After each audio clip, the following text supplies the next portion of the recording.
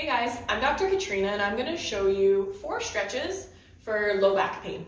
A lot of people are sitting a lot now, working at home. While we try to get outside and move, it can be very difficult. So here are some things you can do for tight and stiff low back, perhaps pain into the buttocks.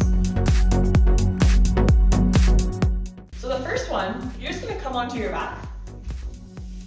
And depending if it's more comfortable to have your legs bent, maybe one straight, you're going to take one knee at a time and you're going to bring it in towards your chest.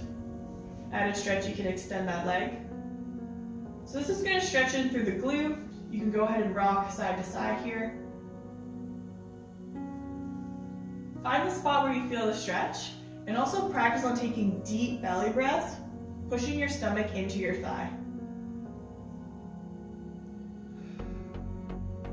When you breathe out, you can actually try to pull that knee a little closer towards your chest.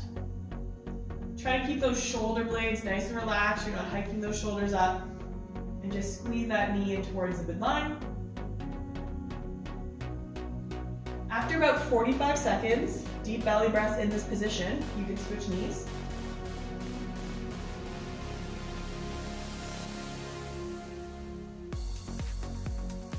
And you can also again move side to side. You can even do both knees together.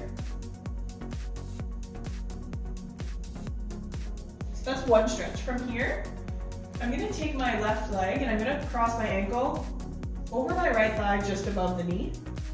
Alright, so even just from here, I can feel if I push on that left leg, I can feel a stretch into my glute.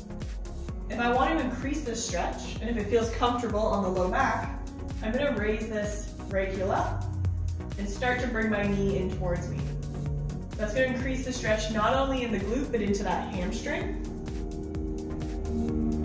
I can take my arms, wrap them around. Again, go as far as is comfortable for you.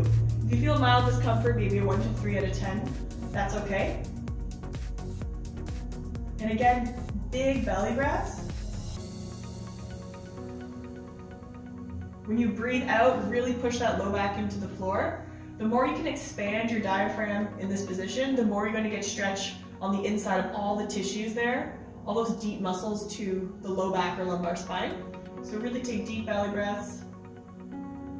Once again, after about 45 seconds, switch sides.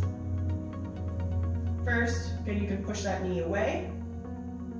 As you bring that knee in closer, most of the time you're going to feel it more on this side.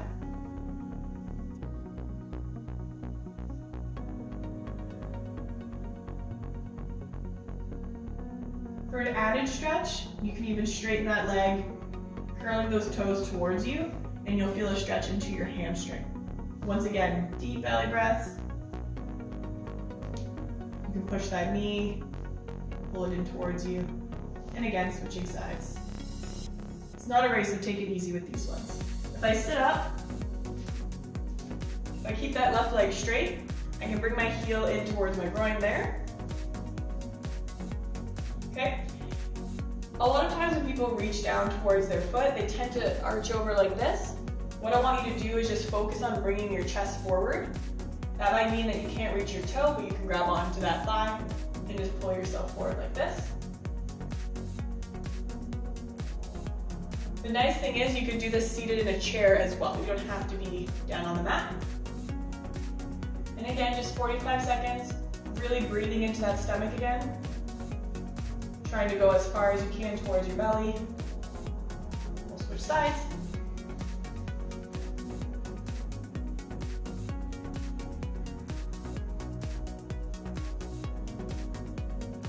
Okay, the last one from here is called the figure 4. So depending on how you stretch in this position, you can work a lot of different muscle groups. So both your legs are going to be at 90 degrees, but you're going to tuck one of them behind you. Again, for some people, this might be a lot, so go ahead and widen that ankle or angle if you need to. So if you're going to figure 4 like this, you're going to come down and try to once again bring that chest to the top of your knee here. And you'll feel that a lot in the glute. If you choose, you can come on over more over this leg. Same thing, wherever you feel that stretch, 45 seconds, deep belly breaths. Take your time and then we can switch. Same idea, my chest is going to come down towards this knee.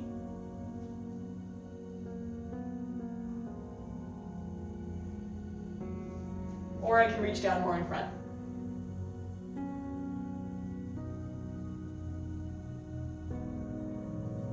So focus on your breathing, take them nice and slow. Again, these are more stretches to help decrease pain, so we're not rushing through them. If you have perhaps yoga balls would be the best because they're a very good consistency that aren't going to cause any harm to your tissues. But you can use a squash ball or a tennis ball as well. You can do all these stretches but with the ball behind your back. So I'm going to put this right here between the top of my hip and my ribs, so right in the soft part of my low back. I'm going to come on down and do that same one where I'm bringing my knee to my chest. You can rock back and forth on the ball. Or if you find a spot like I just did right here, again, take those deep belly breaths, pushing your stomach into your knee. When you breathe out, instead of pushing your back into the floor this time, you're going to push your back down into the tune-up ball.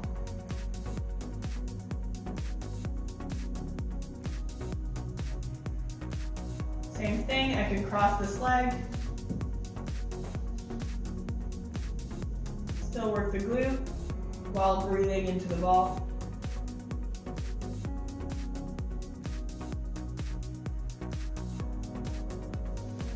If I was in the figure 4 position, you might feel increased stretch by putting this or pressure underneath that front glute. And then same idea, the knee's now raised, so it's less of a stretch in the hip, but now I can get a tender spot in my glute or hamstring, and I can lean down over the ball this way.